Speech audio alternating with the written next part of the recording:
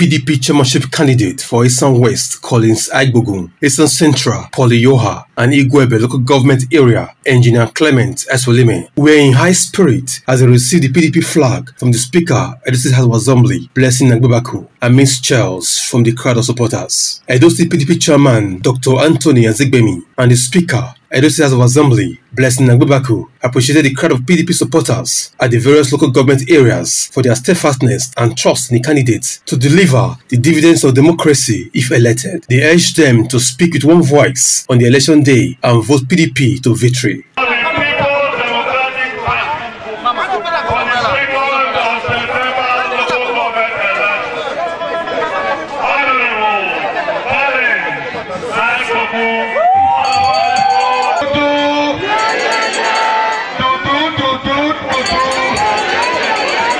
I hereby hand over this flag of victory to the candidate of our party, PDP. Some party leaders, including Chief Tommy Kimi, former House of Rep member Joe Ejonwele, and Francis Olifu, said PDP is one family and united, pointing out that a vote for PDP is a vote for progress. I assure you that we have you in our hearts and that whatever you need, you will get it.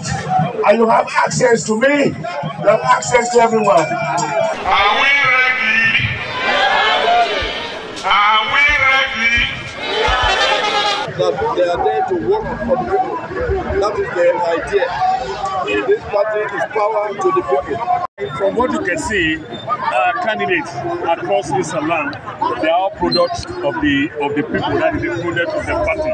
We want to assure him that we require physical effort for campaign. Chairmanship candidate for Esan West, Esan Central and Igueben appreciated the party and their supporters for finding them worthy and promising to disappoint them if elected. I'm very happy for this crowd to come because of this ceremony. This shows that Igueben local government is fully PDP.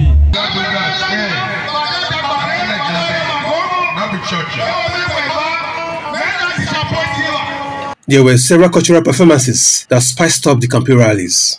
Fedinard, Osakue, ITV News.